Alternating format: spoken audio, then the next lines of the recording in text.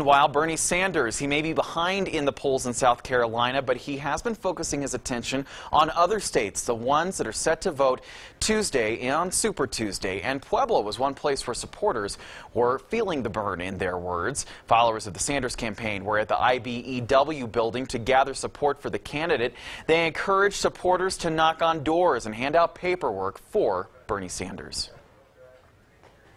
I'm supporting Bernie because Bernie's supporting the people that are out there working.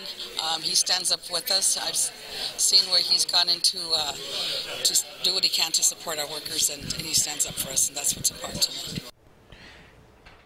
And for supporters who want to see Sanders in person, they will get a chance to do so tomorrow at a campaign stop in Fort Collins.